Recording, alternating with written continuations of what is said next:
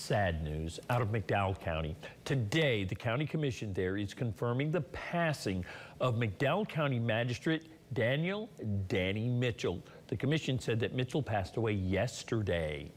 Mitchell's career in the community started as a sheriff's deputy back in the 1980s. He then later served as the sheriff, a position he held from January 1st, 2005 through January 31st, 2012. And then following that, Mitchell started his service as a magistrate court judge, a position that he held until his passing. In a statement from the commission, they write, quote, "We are heartbroken to hear of the passing of Danny Mitchell, our esteemed magistrate who left us yesterday.